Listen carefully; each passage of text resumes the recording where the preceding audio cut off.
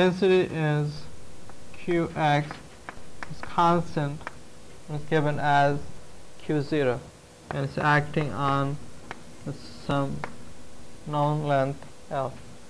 And this is going to be changed to an equivalent system where you have resultant force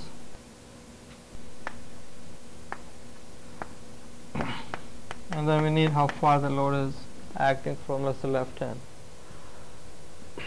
So that's a special loading because the intensity is constant all over the length.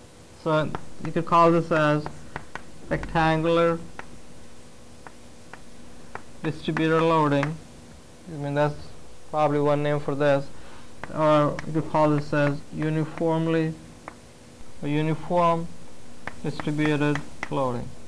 And you're going to see a lot of this type of loading. So to find FR, that's the integration of Qx dx. So the problem you have is your loading is Q0 is constant, dx remains as the integrand. Then it's going to choose our axis. Again, this is x, this is y. So we're going to have exact same here. You have x and let's say y. So your load starts right from this point. That's x as 0. Then it ends at this point where x is L. So this integration is going to go from 0 all the way up to L.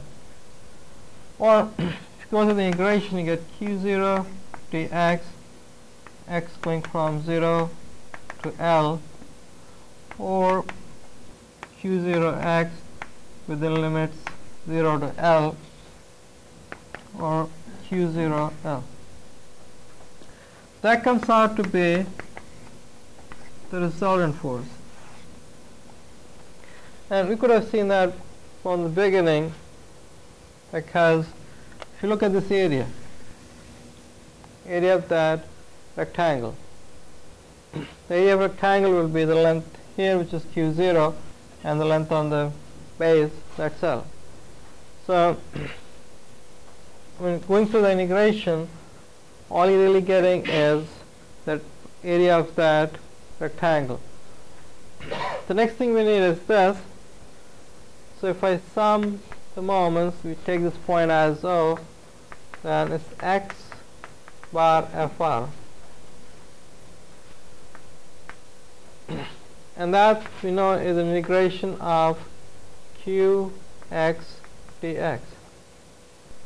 So that will be Q0, x remains x, dx, going to go from 0 to L. So that's Q0 L square over 2. So your x bar would be Q0 L square over 2 divided by FR, which is Q0 L. So this comes out to be L over 2. So in case of the rectangular loading, your equivalent force is just the area, which is Q0 times L, and the placement of the force will be at the middle of the length, and that's going to be L over 2. So when you have a loading which is rectangular, then you don't really go through all this integration all the time.